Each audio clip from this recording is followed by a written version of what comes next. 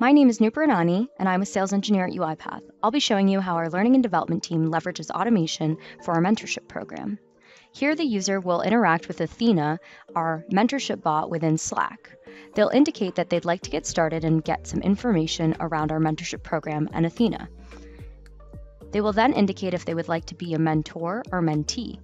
Here, the user indicates that they'd like to be a mentee, and then has the opportunity to provide an indication of if they'd like to be with a group or a one-on-one mentorship. They will then provide a topic that they're interested in. Here, as you can see within technology, there's a variety of different topics.